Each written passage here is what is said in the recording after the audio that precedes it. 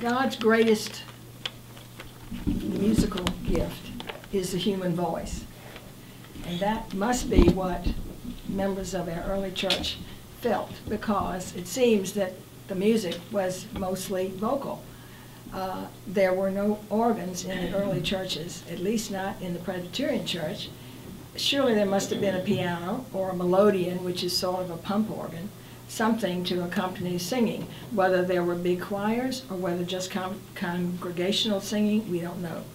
But actually, this First Presbyterian did not get a pipe organ until 1859, when, as Buddy said, the church was located on Capitol Street, 10th and Capitol. Other churches, not Presbyterian, did have organs earlier. Monumental got one in 1823, St. James in 1839, and St. Paul's in 1845. But by the time First Presbyterian decided that they felt the need to have a real pipe organ, and they ordered it from the Henry Urban Company in New York, by that time most churches felt the importance of a good pipe organ in leading the worship, and certainly in big churches like ours. Second Church got its organ 2 years later in 1861. Nathan Clapp had been called to serve as organist and probably choir director at the time of the arrival of that 1859 organ, and he served until his death in 1903. He was a Boston native who had graduated from the Leipzig Conservatory and had been considered the best American organ student to graduate from there. Now, there's a gap in the information I have between 1903 and 1910, but in 1910, J. Lamont Galbraith, a Scotsman with a degree from the Royal Academy of Music in London, came to be the organist choir director. As you can see, by this time, people in the church valued quality music, I'm sure, or they would not have hired these people who were so illustrious with their backgrounds. So under Mr. Galbraith's leadership, in 1912, the Austin organ was installed, and I'll show you another picture of that later. Now, what was done with that organ between 1940, when the church moved out here, and 1951, when it was installed in our present sanctuary, we don't know. Our organist at the time was Mary Ann Gray, and she is still living in the West End. She's 97 years old. Some of you remember her. And I called her the other night to see if she knew what happened to it, whether it was just kept in the old church. I don't even know when the old church was torn down. Does anybody know when the building was destroyed? So how long? In the 50s, 1950s.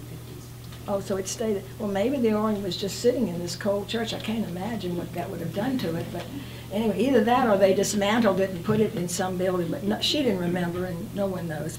But anyway, we moved in 1940 out here, as everyone has told you. And, of course, it was a small chapel, much bigger than the one we have now. You saw the pictures, and I want to go back to one of those pictures to show you where the choir, quote, the choir loft was. But I'm sure there was no money or even an inclination to buy a pipe organ, certainly. So we had a Hammond. And back in those days, I think the Hammond Company was probably the only company that was producing electronic organs. So we had that. Now, I was 4 years old in 1940. So I don't remember exactly about that, and there's a picture that I have of the first, I suppose, choir director and the quartet. I don't remember them, but one of the ladies in that quartet looks to be Lydia Furl, whom some of you remember, and she was the first elder they were talking about that was elected here.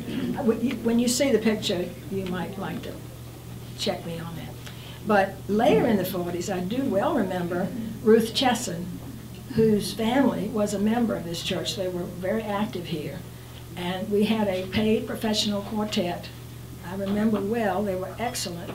And one of those, excuse me, one of those choir members was a member of our church. And she was the contralto, and her name was Ellen Swain. And the other three, now I don't even have to look at notes. I just remember how good they were and how many years I enjoyed them, so I remember. The soprano was Lee Meredith, the tenor was George Wesley Jones, and the baritone was Brantley Watson. And they sang beautifully and wonderful quality music. So that's all we had, except for a lot of congregational singing. One interesting item I think you'll appreciate is, legend has it, someone told me this, and I hope she was right on it, I don't remember, but during World War II, every Sunday, the congregation sang Eternal Father, Strong to Save, as long as we had people serving abroad. Now, after our present sanctuary was built in 1951, Mary Ann Gray came on as our first real minister of music. And she had degrees from the University of Michigan and a Union Theological Seminary in New York. She worked patiently and tirelessly around and with the tired, old, wheezing Austin organ. It was always a trial, but she made it sound good. She was very talented. She made it sound good. She established the chancel choir and children's choirs. And I know my picture's in there. Susan Mountcastle, you'll see that. Susan Mountcastle is standing in the front row, and Gordon Harrison. And Jay Johnston tells me he was probably in there too, so we'll have to look. We were all little people at that time. And we did lovely anthems every Sunday, but we also did major choral works of the faith, such as the Verdi and Brahms and Fauré and Mozart and Requiems and Mendelssohn's Elijah and St. Paul and Handel's Messiah and others. So she worked many years. She was with us until from 1951 to 1985, and she worked with many committees to try to get studies the feasibility of purchasing a badly needed organ. And it's a shame that this dream did not come to fruition during her tenure here.